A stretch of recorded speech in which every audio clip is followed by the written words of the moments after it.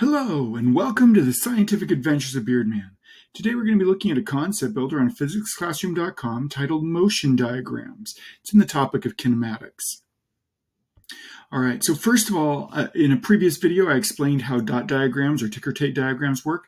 It's the first 3.5 minutes of the acceleration video I'm linking in the top corner here. So take a look at that if you're not familiar with dot diagrams or ticker tape diagrams. Also, we learned about acceleration in that. You can watch the next 3 minutes or so if you would like some input on that. But the basic idea of acceleration is how quickly is your speedometer changing? So if you're going 120 miles an hour and your speedometer is sitting at 125 miles an hour, it's not changing at all. So there's no acceleration. Okay, when a race car or anything starts up off a starting line, it's going from 0 to 10 to 20 to 30 to 40. That's the acceleration. How quickly is it doing that? Okay, and that's our idea when we get to acceleration, which is our second section. So the first section is the apprentice level, or the first trophy, which I always call the apprentice level, called dot diagrams with velocity vectors. So a couple things. First of all, make sure you start from the correct side. We're going to go through an example of that, but if it says it's moving left, start from the right and move towards the left. If it says it's going right, start at the left and move towards the right. Then make sure you're changing the spacing of your dots based on the speed. Okay, the faster it's going, the more space. The slower it's going, the less space. So here's a sample problem. Excuse me. A rightward moving car slows down, decreasing its speed by 5 meters per second each second. Okay, so if it's a rightward moving car that's moving towards the right, that means we're going to have to start on the left over here. If it's slowing down, that means it's starting out going fast. So we want our dots to be far apart at the beginning, because in 1 second it gets all the way from here over to here. Then they're going to start getting closer together because it's slowing down. So it's not going to go quite as far each second. Okay? And eventually they get nice and close together over here. Okay? So something like that is the one you would choose for a statement like that, because it's going rightward, meaning from the left to the right. If it's slowing down, that means it starts out fast. It's going to go a long ways, and then it's going to get closer together. So that's the first thing you do is you click on the option for which dot diagram to choose. Keep in mind, if it's moving at constant velocity, all your dots will be equally spaced because every second it's going the same distance. In the apprentice level here, the only thing you have to do other than this is list your vectors, or your velocity vectors. Okay, so we start out, remember, the longer a velocity vector, the faster you're going. So you're going out fairly fast at the beginning, so you'll have a nice long velocity vector. Then it's going to decrease by 5 meters per second. Well, that's a certain amount of length that it's going to decrease. So our next arrow will be about that much shorter. And the one after that, 1 second later, will be a little bit shorter. And the one after that will be a little bit shorter. And so on as they get shorter and shorter. Okay? So just make sure the vector, the line here, is as long as it is fast.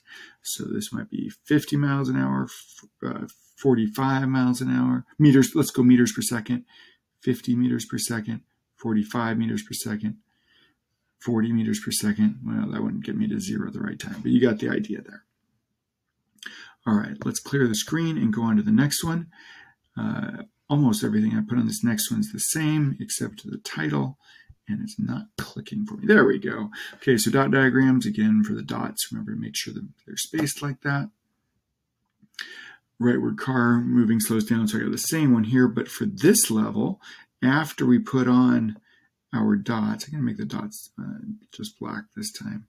So we got our dots here, dot, dot, dot, dot, dot, dot. Okay. Now it's going to ask for the acceleration vectors. Well, what's acceleration? Acceleration is how much the speedometer is moving each second. Well, how much is the speed changing each second? It's changing 5 meters per second each second. Okay, so the acceleration, how much does the speedometer change each second? It changes 5 meters per second each second. By the way, eventually that'll be called 5 meters per second squared, as we looked at in the acceleration video.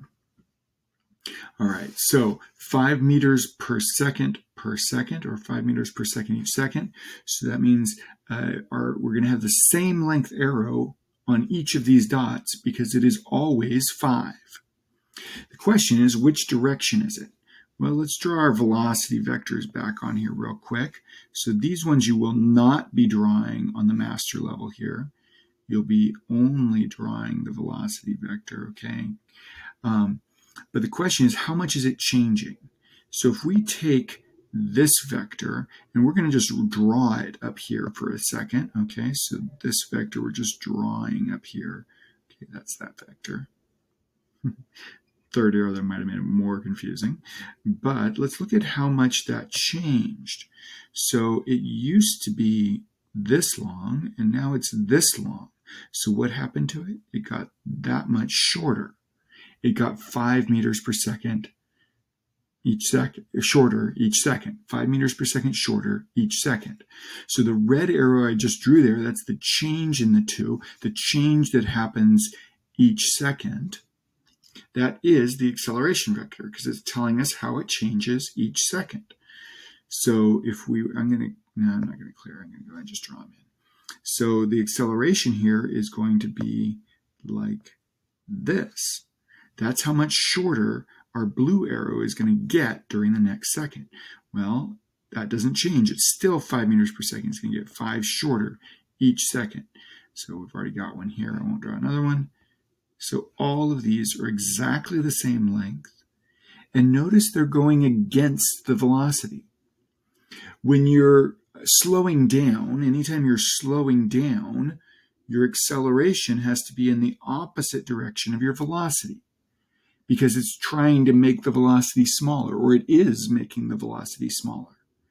That acceleration is making the velocity smaller, so it has to oppose the direction of the velocity. On the other hand, if it was speeding up, then the velocity and acceleration would point the same direction. I'm pretty sure all the levels on here have the speed increasing or decreasing by a set amount each second. That would mean that your acceleration is always going to be the same sized arrow all the way across. The big question is, which way is the acceleration arrow facing? All right, let's move on to the master level, to the wizard level.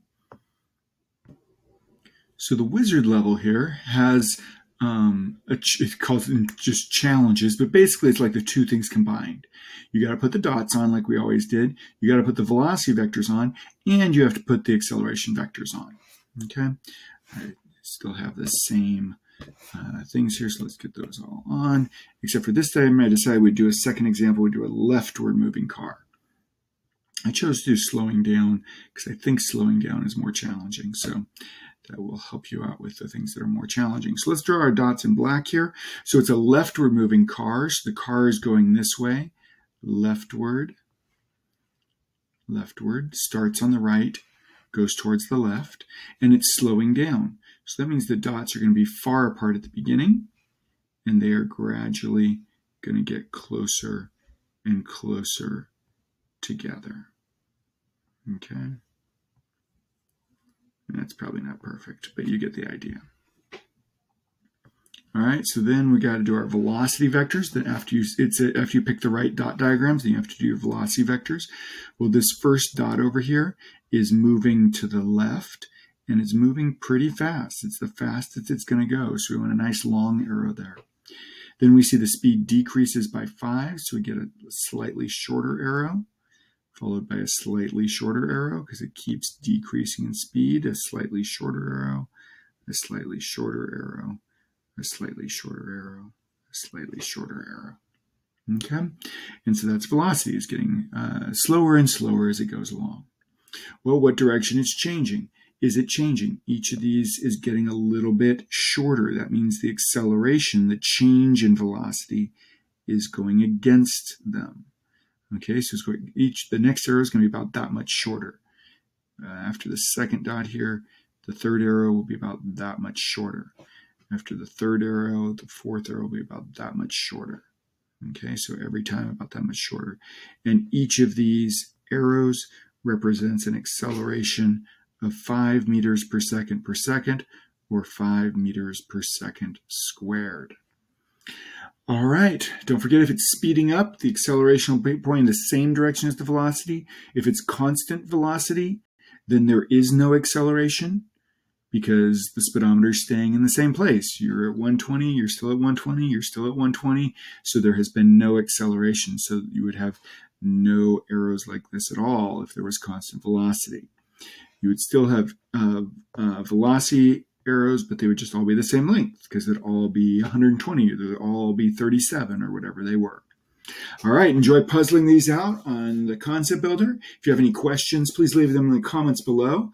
And I hope to see you next time. Oh, if you like this, go ahead and click like and subscribe, and we'll catch you the next time on the Scientific Adventures of Beardman.